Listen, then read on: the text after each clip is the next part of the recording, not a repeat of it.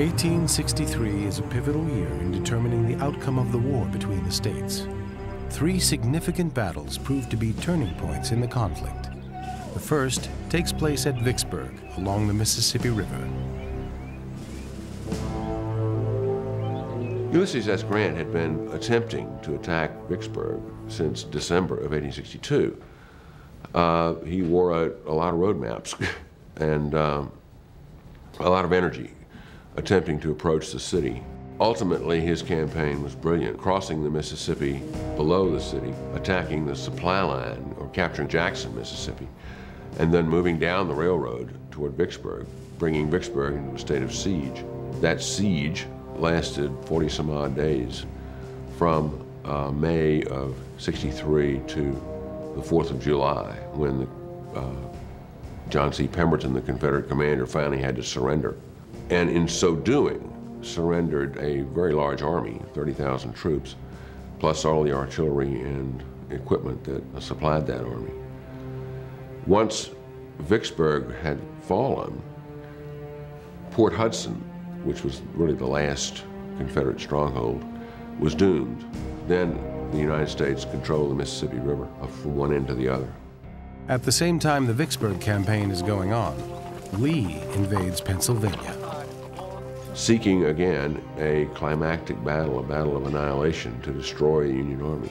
The Union Army, commanded by Joseph Hooker, followed Lee cautiously into Pennsylvania. Hooker kept asking for reinforcements that the United States did not have.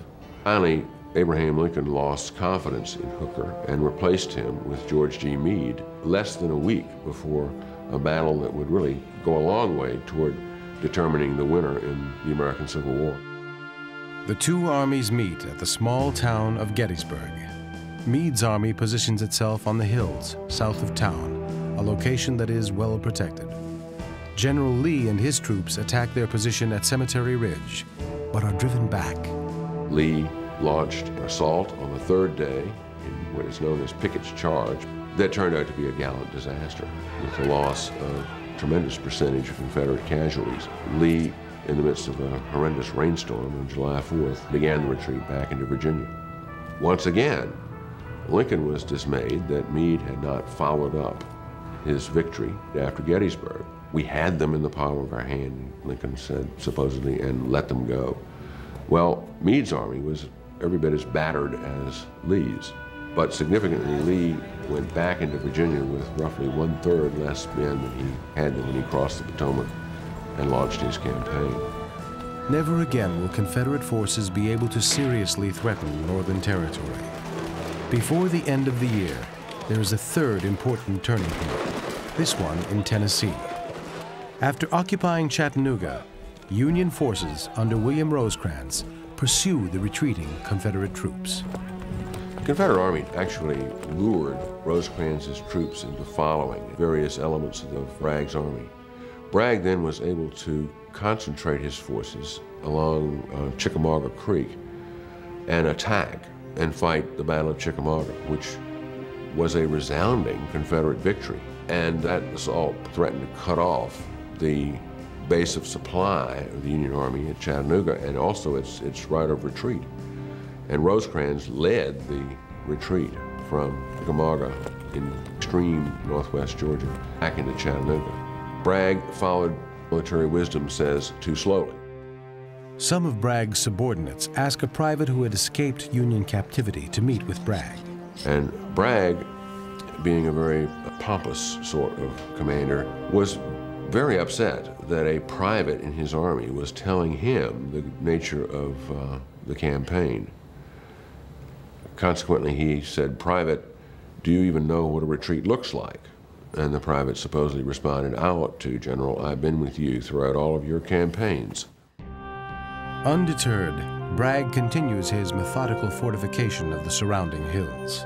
And for a time, actually had Rosecrans in a very, very bad box, because he controlled Lookout Mountain and Missionary Ridge and was able to shell the city, was able to cut off the supply of the Union forces, and indeed, legend has it that Federal forces were dying of starvation in Chattanooga.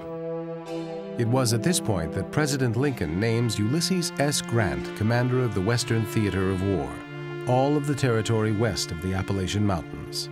Grant then, fresh from his victory at Vicksburg, again this is September of 1863, brought troops and organization into Chattanooga. He opened up a railroad supply line into the city, removed Rosecrans from command, and began restoring some semblance of organization and supply to the Federal Army at Chattanooga. Meanwhile, Bragg did not much. His position surrounding the city, as subsequent events would demonstrate, was not that strong. By November, Grant is ready to make his move. He first was able to compel Bragg to withdraw the forces from Lookout Mountain, which is a huge, huge promontory overlooking all of Chattanooga. George H. Thomas's sizable Army of the Cumberland was to be the force that would fix the Confederate troops in place, force them to pay attention to their front. The real action was supposed to take place on the Confederate flanks. As it happened, these forces were not as successful as it had hoped. However, George H. Thomas's troops, having captured the first line of Confederate rifle pits, did not stop. They all but spontaneously kept going up Missionary Ridge. As the campaigning season of 1863 wound down, the Union was in control of Chattanooga, an important rail junction, and had run the Confederates back into North Georgia. On the Eastern Front, Lee and Meade are involved in a series of skirmishes that have little impact in terms of the larger war. And so the campaigning season in 1863 wound down, and really, if you look at it on a map, it doesn't look like that much has changed, but a great deal has changed, in fact. The Confederacy has gotten weaker, the armies have grown smaller, and the war of attrition is at work. The Confederate war experience was very different in many ways from the Northern war experience, simply because most of the battles were fought on Southern ground. So in 1862 and 1863, the Confederate population was deprived of foodstuffs. They were deprived of many of the things that they took for granted. But much more important than that was the destruction that the Union armies started to wreak on Southern territory and Southern population. This was terrible, and yet I will have to say that Southern victory often made those sacrifices worthwhile. When the Confederates looked at the campaigning season of 1864, it seemed to be more of a mood of desperation and hanging on, rather than a mood of optimism that this is the year we'll win it. The hope was that this is the year we can convince the enemy that their war is futile, that we will never allow ourselves to be conquered. The mood in the North, in contrast, is one of confidence. People feel the war is finally coming to an end. It seemed that the advantages, the numerical superiority, the great industrial superiority was finally coming into place. The Northern troops were the best fed, best supplied that the world had ever seen. The Northern factories were going at full speed. The farms were producing huge crops, not just for the Army and for the American people, but for Europe. Things looked so good. And then Ulysses S. Grant came to Washington, D.C. to take control of the Army. And finally, it seemed as if there would be a leader, a military leader, who could work with President Lincoln. At least that's what Lincoln said. Lincoln said, "Grant is my man and I am his until the end of the war." And with that statement profoundly linked the fortunes of the Army and the presidency. People are confident that Grant will come up with a winning plan. Grant's plan was like himself, simple and direct. He said, we need to activate all of our men, all of our soldiers, and if we can do that, we will be able to conquer and defeat the Southern armies in the field. That plan became part of the Great Overland Campaign, which began in the months of April and May and continued in May and June of 1864, proved to be, sadly, just as a difficult campaign as all the other campaigns against Robert E. Lee. While Grant is in Virginia with George Meade, the general who has led the Army of the Potomac since Gettysburg, William Sherman commands Union troops in the West. After defeating Confederate forces in Atlanta, he begins his infamous March to the Sea. Sherman had already declared, in one way or another, that war is not fun, that war is hell. And Sherman, I think, believed that it was his duty to make war as terrible as he possibly could in order to convince the Confederates that it was in their best interest to submit. And he did this, shaking out his army in 3 different columns across much of middle Georgia, all the way from Atlanta to Savannah. The campaign took perhaps 6 weeks, from November to December 21st, when Savannah fell.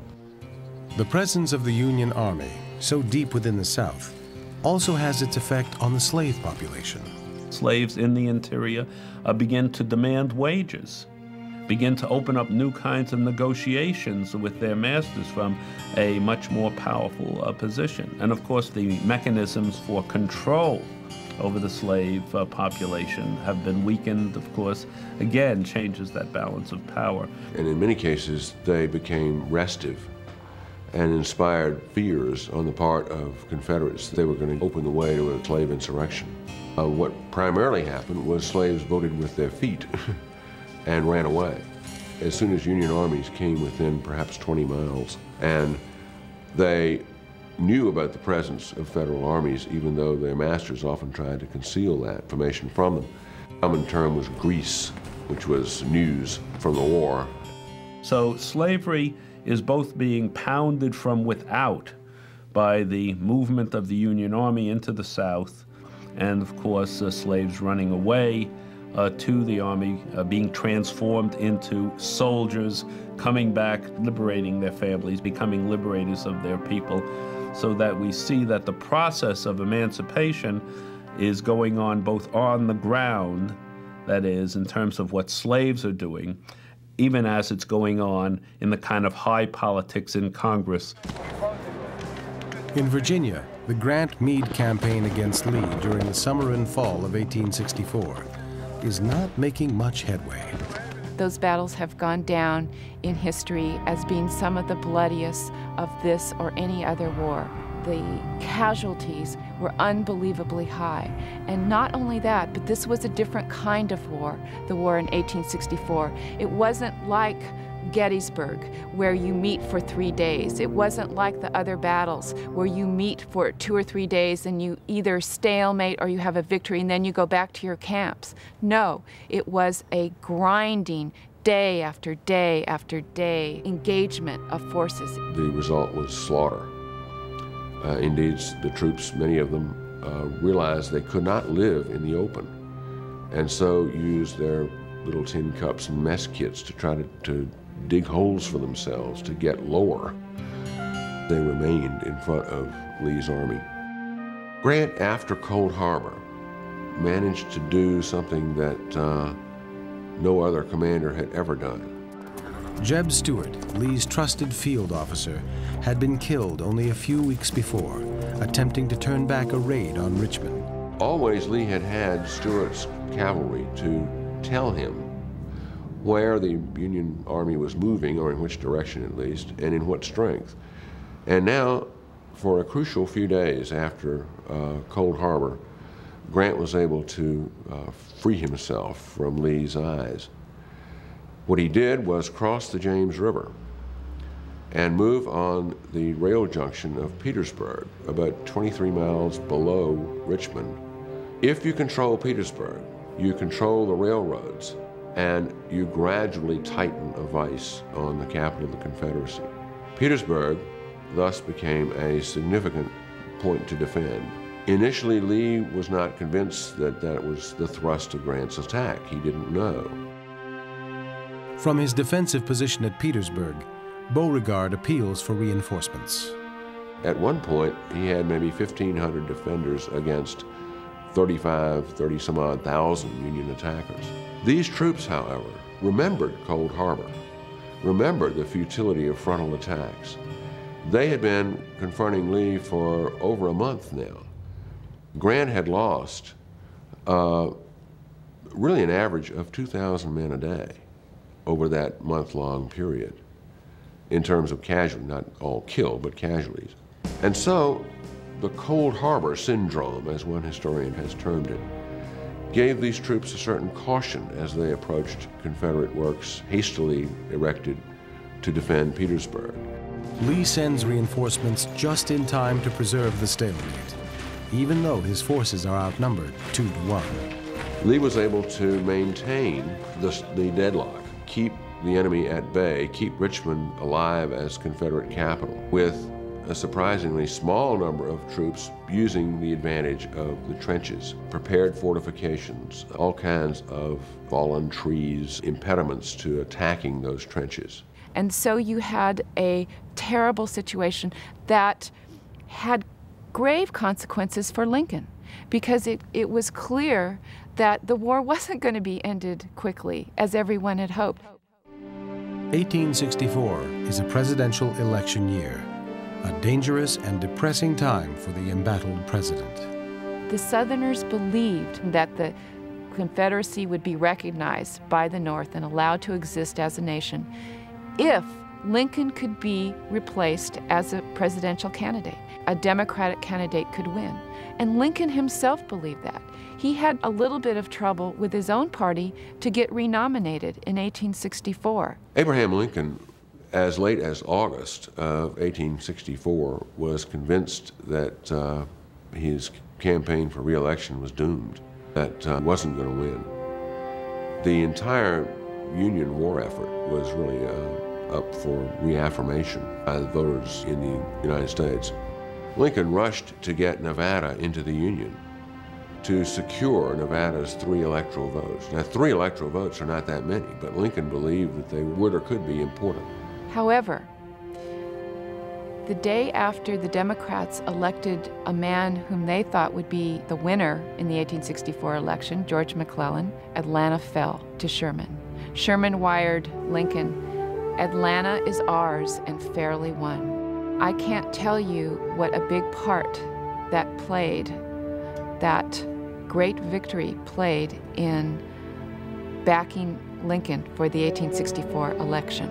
And it goes to show you how closely tied the battlefield was to the home front. Once Sherman took Atlanta, once he started his march through Georgia, things seemed to go much better for the Union Army. Lincoln makes sure, however, that each Union soldier receives a ballot and a chance to vote. Believing, and correctly so, that soldiers would affirm the war effort in which they were so desperately involved. As it turned out, Lincoln won, and in hindsight, rather handily. Nevertheless, the election of 1864 was a critical turning point. For most of the Civil War, in the winter, the armies were in camp. There wasn't a lot of fighting going on. Lincoln said to the Congress in the winter of 1864, let's pass this 13th Amendment now. Let's show this country and show the world that we are going to erase the stain from our nation once and for all. Put it in the Constitution. Believe it or not, there was still a lot of opposition to emancipation, but there was enough arm twisting by Lincoln and other Republicans where finally, in the spring, it did pass. Lincoln's second inaugural speech sets the tone for Reconstruction that Lincoln wants, and that tone is a generous leniency, and he wants the Southerners to know that he would welcome them back on generous terms. But they do have to accept emancipation. He will not let that go, ever. In spring of 1865, there was an expectation of victory in the air. It was now just a matter of time. Both commanders attempted to break the trench deadlock. Lee with a raid on Washington conducted by Jubal A. Early and about 18,000 of Lee's troops. Early was able to threaten Washington, but ultimately Early's troops had to withdraw into the valley, and Philip Sheridan ran into ground, literally, dispersed his army and all but destroyed it. Grant's attempt to break the deadlock of the trenches in front of Petersburg came in the form of a mine, an explosion. Grant asks some western Pennsylvania miners for advice on how to undermine the Confederate fortifications.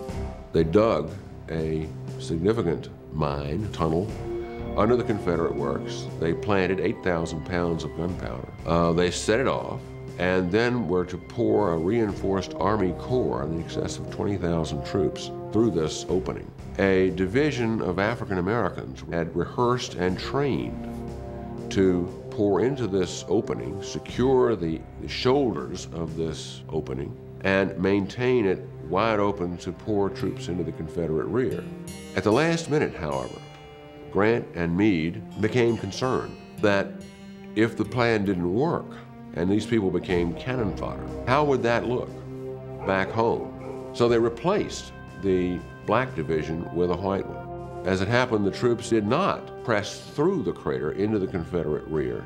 Instead, did things like trying to take captured artillery pieces, which had been blown in the air, of course, back to their own line, so that when the Confederates came back, it was literally like shooting fish in a barrel, and they were eager to do that.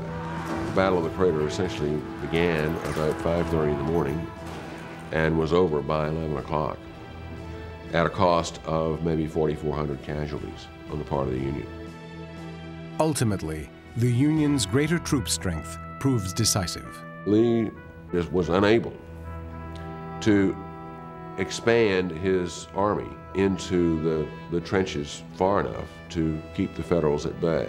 On April 2nd, in response to a general attack all along the front, Lee sent a very fateful telegram to Jefferson Davis that he would not be able to hold until dark, and he hoped he could hold that long.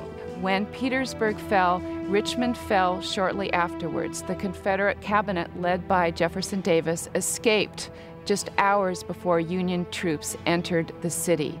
Lee and his army were racing through the Virginia countryside, hoping to turn southward to meet up with Joe Johnston's last remaining major Confederate army, who was in North Carolina.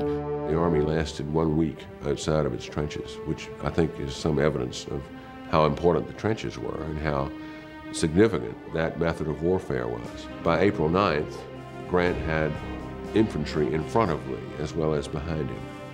And Lee did what he said he would rather die 1,000 deaths than do, that is, go and see General Grant, in which he surrendered the Army of Northern Virginia. It all came to an end at a little southern crossroad town called Appomattox. The surrender took place, ironically, in the home of a man named Wilbur McLean, who had lived on the battlefield at Manassas, or Bull Run, and had determined to take his family to a place of greater safety. But in the McLean parlor, Grant and Lee met. Lee, who had really been wearing a brand new uniform, or a very resplendent uniform, ever since April 2nd, the day he had had to abandon Richmond, came in and offered Grant his sword.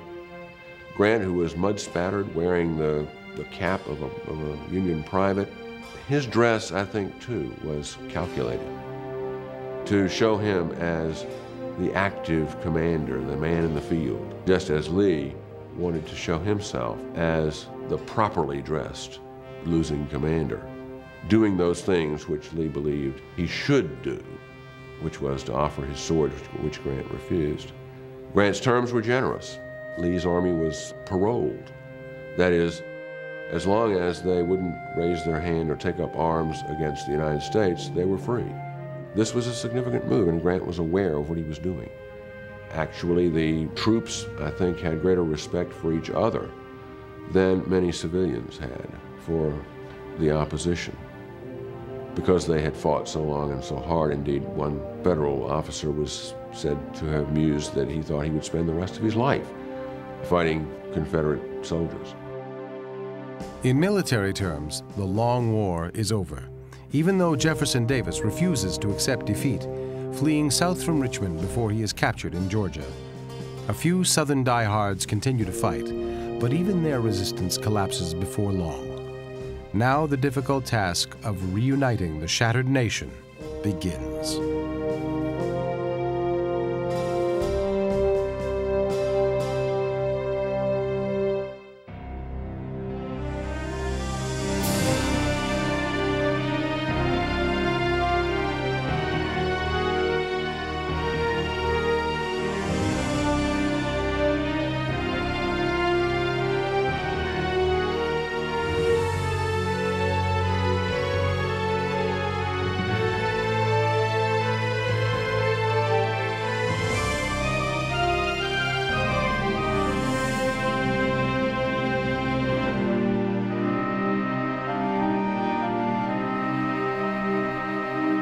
The Unfinished Nation is a 52-part American history series. For more information about this program and accompanying materials, call 1-800-576-2988 or visit us online at www.intelecom.org.